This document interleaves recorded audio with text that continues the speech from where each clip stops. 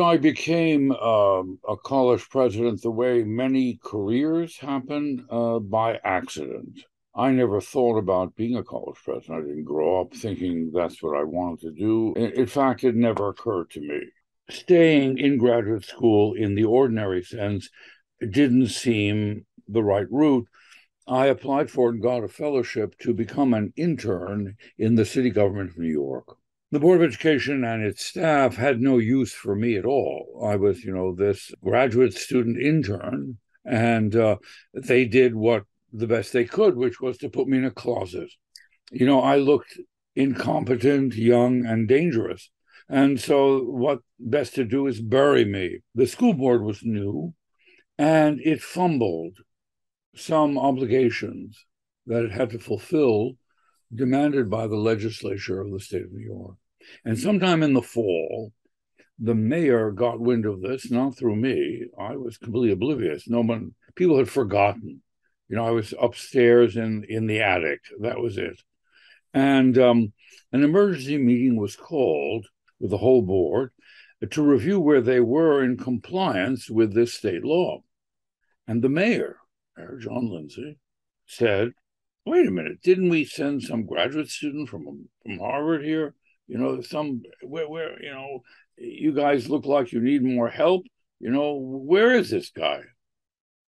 And everybody didn't know I existed. So the chief of staff of the thing, who knew where I was, he was the guy who put me in the closet. He said, and the mayor said, well, bring him here. So out of the blue, I get a knock on my door, and a very agitated secretary of the board says, you're wanted right away in the conference room. The mayor is here. So I put my stupid filing down, and I walked with him into the conference room.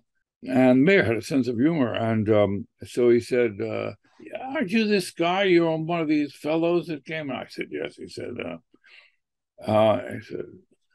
he said, what do you know about computers? And somehow, the good Lord spoke to me, and I realized, I didn't know anything about computers, but nobody else in the room did, right? So I wasn't going to get an examination on a computer language. And I knew, if this had consequences, I had a lot of friends at MIT and other places. Lesson number one of good leadership is know whom to call. So I said, well, I don't know a lot, but I'm reasonably oriented. I said, some kind of murky thing. Yeah, that's good, he says. And what do you know about demography?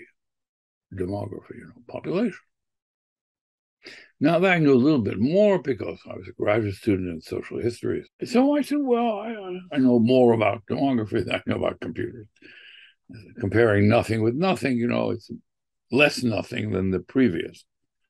And he turned to me and he said, put him in charge. I don't know what he's talking about. And there was silence in the room.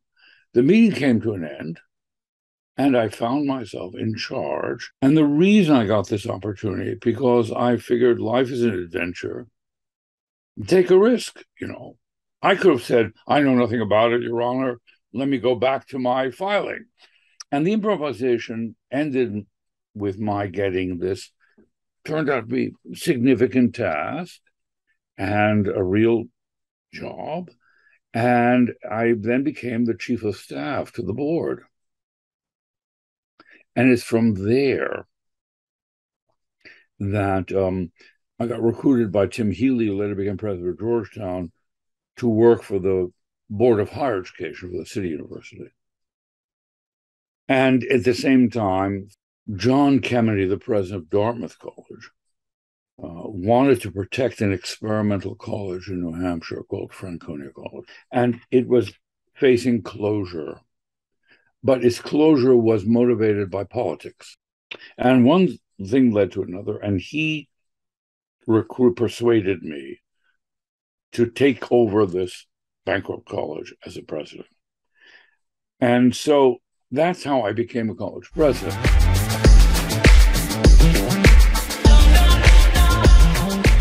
was helped by a lot of short-term publicity about my age, young college president.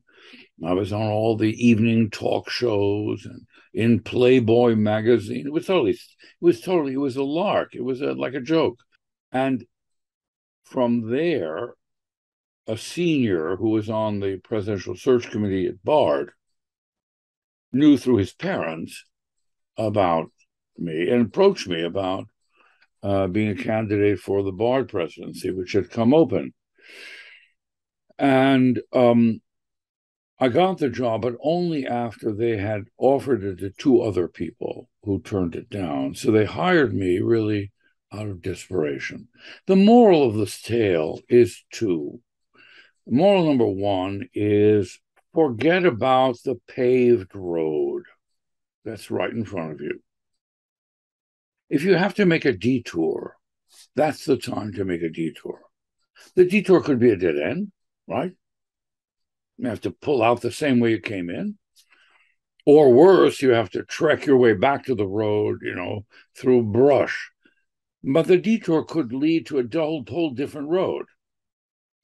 And you don't want to regret not having taken that detour if there's something about it that is interesting. The second lesson is to seek advice from the best people you can find, and then try to figure it out yourself.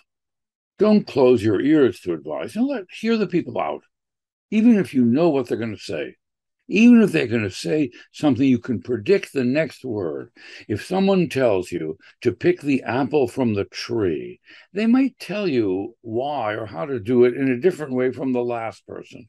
You'll learn something by a repetition of something you already think you know.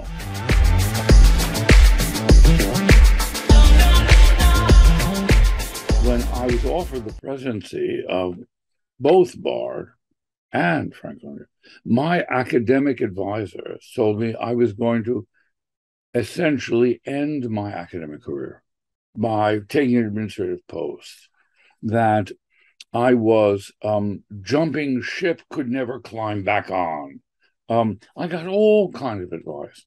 I got advice that the college would close, both Bard and Franklin, both, would close within the first year, and that I would have the responsibility on my shoulders, so to speak, for having failed. That the risks were too great. The reason people didn't take the job at Bard that I was offered. In Franconia, they couldn't find anybody to take the job at all. I was the only choice. I used to joke that I was 23, but the best candidate would have been 12, But in the Bard job, someone mid-career who had family and children, I had small children, but who was mid-career in their 40s or 50s, and this was their last step or second to last step, and their first shot at being a college president. That's what they wanted to do. Would have been a provost and a dean and climb the ladder in the normal academic corporate way. For them, the Bard was too much of a risk in 1975, too much. And so they turned it down. But I was 27, when they approached me. And that's the time where you can scramble back. You can fall into a hole and climb out.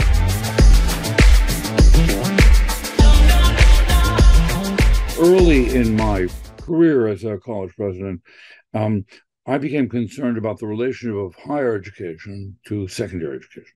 I became concerned, as many educators have before me, with the connection. Too few of our young people go to college. Too few of our young people prepare to go to college.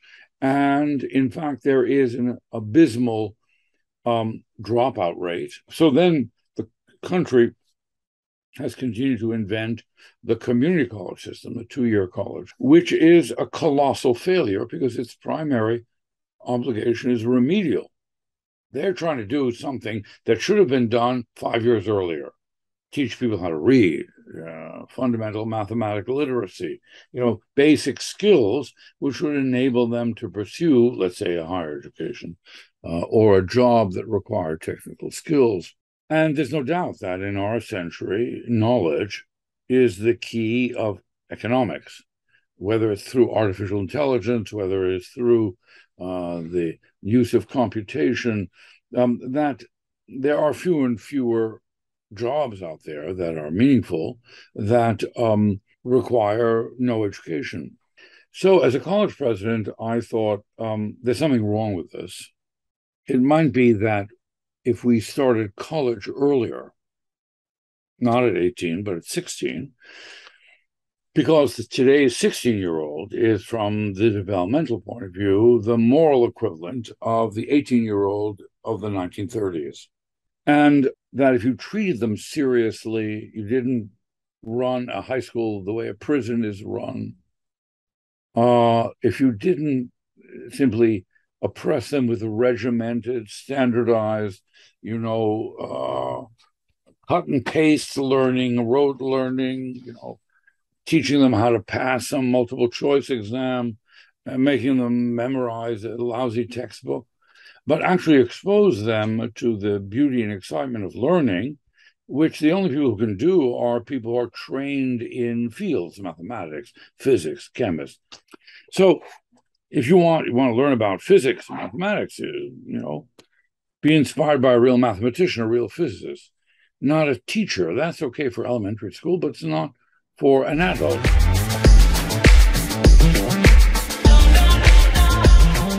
We got the opportunity in 1979 to take over Simon's Rock, a residential early college.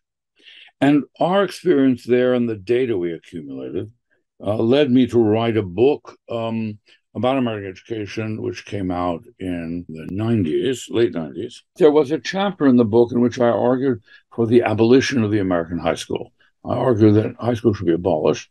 And the way to do that is to get rid of junior high school and middle school in the normal sense, have a two-tier system, elementary, K through 6, and then 7 through 10, and end high school at the end of the 10th grade. And then there would be other options for students.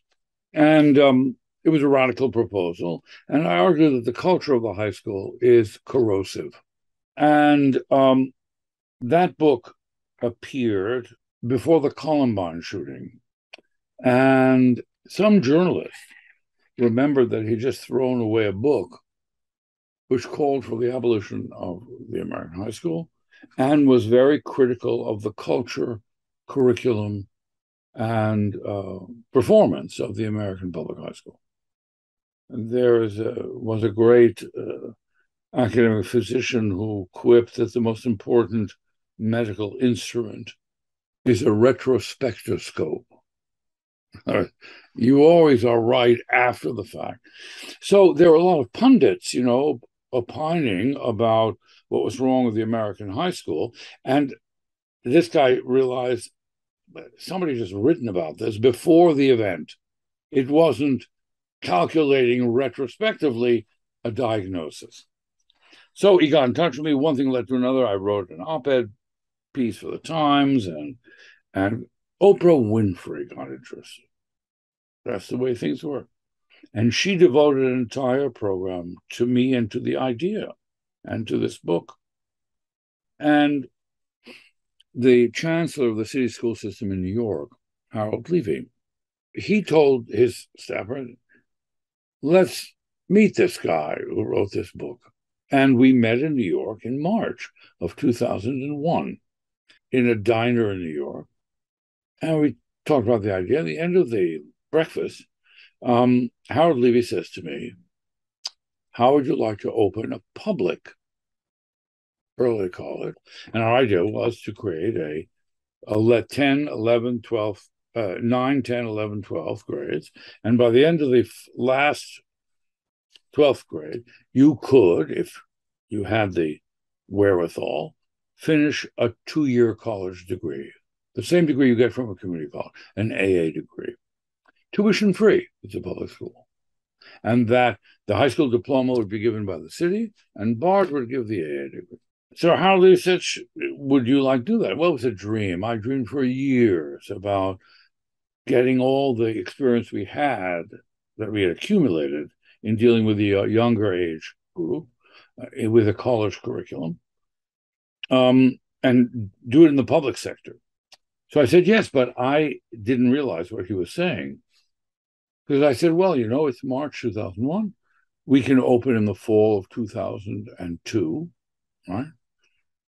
And he looked at me and said, "Are you stupid?" He said, "We have a deal, but only if you open this September. Open a new, innovative, hybrid high school, early college in April, May, June, July, in 4 months." Now, it sounded preposterous, but the lesson I had learned many years earlier applied. I looked at him, I said, "Okay, but we have one condition. You have to have the building." He said, "No problem." He, of course, was lying. He didn't have a building. But, he was gambling too, because he was probably gambling, this guy's not going to deliver, so I don't have to come up with a building, so why not say yes, right? But we delivered, and he had to come up with a building. And then we had no money. Bart's not a rich place, and so we didn't have money for this. And I called the Gates Foundation. They promised $1 million to us on the telephone to get this thing started. And we got started. We opened a couple of days before 9/11. Had Harold Levy not insisted on opening it while he was still chancellor, before term came to an end in November, it would never have gotten started because 9/11 happened. Now we have 8 public high school, early colleges, are very successful. 2 in New York, 1 in Newark, 1 in Cleveland, 1 in Baltimore, 1 in Washington, 1 in New Orleans, and 1 in the Hudson Valley.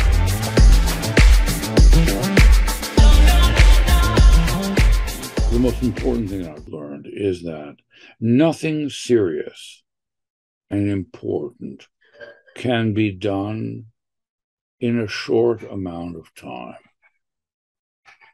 The reason many of our institutions languish is there is no stability of leadership. Superintendents come and go. There really is no real innovation in the university sector, is that the average length of a college or university president is 7 years. Right? 7 years is a nanosecond in the life of an institution, unless the institution is simply to be managed. But if you have a job which is to change or dramatically improve or alter something within an institutional framework, the thing I've learned is that you have to take the long view. You can't do what some, equity investors and hedge funds do, buy a company and sell it. Maximizing profit in the short term is not compatible with fundamental innovation and change.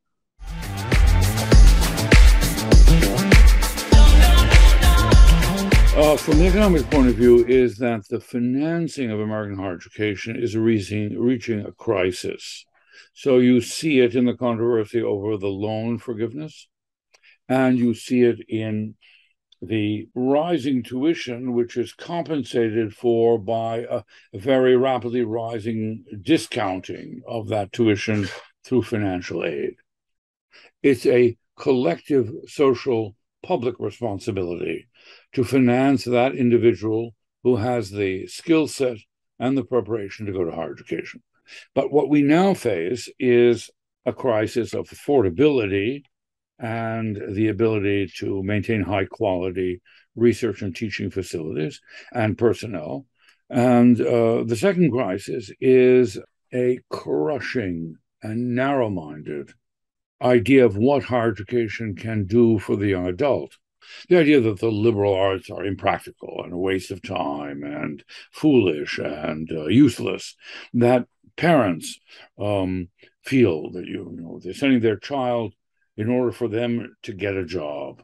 And that's the right thing for a parent to do. But what they don't realize is that the statistics show that the liberal arts graduates have a better record of employment and continued employment and pay. That a good liberal arts program is anything but useless.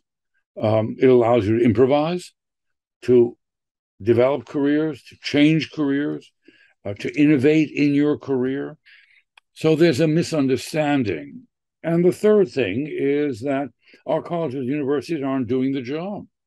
The big universities are giving teaching to graduate students, that the research universities aren't really doing what they should in undergraduate education, even graduate education, and that there has to be a reinvestment of our best people in teaching and curriculum and the constructive use of technology in that as well. So, there's a lot to fix, and it's fixable.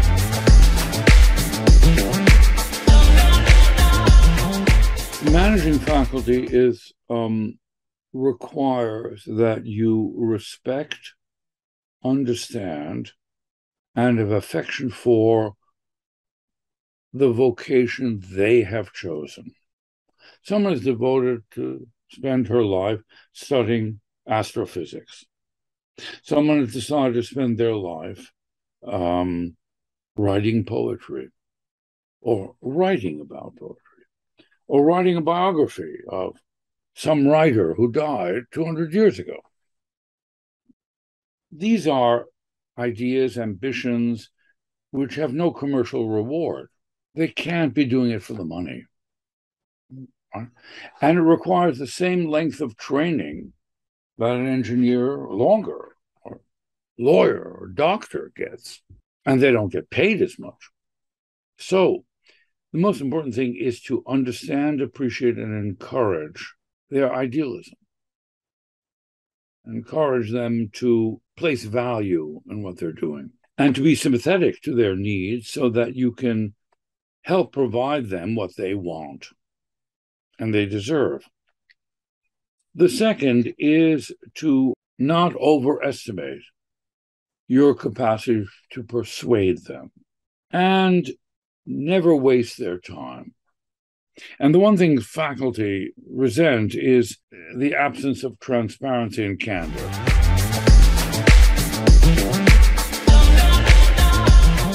I would say to most college graduates, if you can find a way, get a job, and live in a place that you want to be, so that you can take a closer look at the thing you think you want to do. So you take a job that gives you a bird's eye view of law, medicine, government service.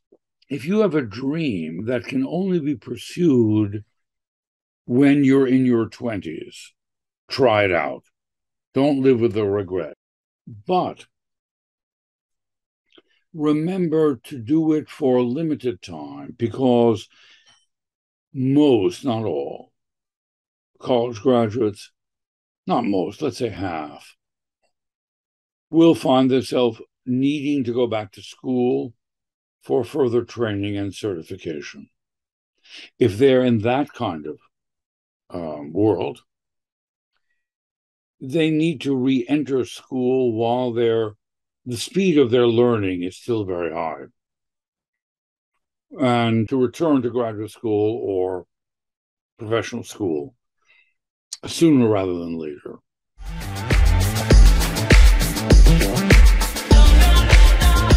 What saved me, what the single most important attribute in my career, are intuition and an ability to defend that intuition about what the right thing to do is, what needs doing, and an ability to change one's mind about that if necessary, the ability to act on your beliefs.